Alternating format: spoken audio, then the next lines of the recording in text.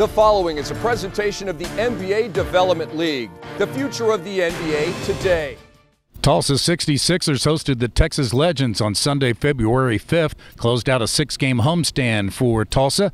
Meanwhile, the Legends, who lost the previous night, got off to a good start thanks to starting center Sean Williams, who came to play in this one. You can see why the Mavericks like Sean Williams out of Boston College. Jerome Dyson with the steal and the lay-in.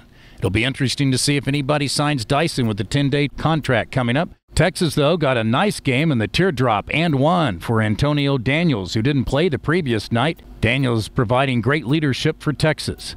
A steal by Dominique Johnson in the midst of a 20-0 run between the first and second quarters for Texas. Sean Williams powering in, as well as Ramon Dyer, who really did well inside for Texas. Tulsa with Jerome Dyson again going inside. He had 30 points on the day, and he collects the free throw for the three-point play.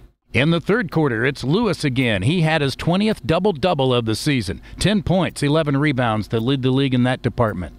But it was Daniels with the leadership there again to close Texas to another big lead. Morningstar feeds Dyson for the basket. And then Orlando Tucker with maybe the biggest play of the game, the biggest shot of the game, as Tulsa had closed it to 11. He hit the money ball at the end of the shot clock, and Texas wins it 94-78.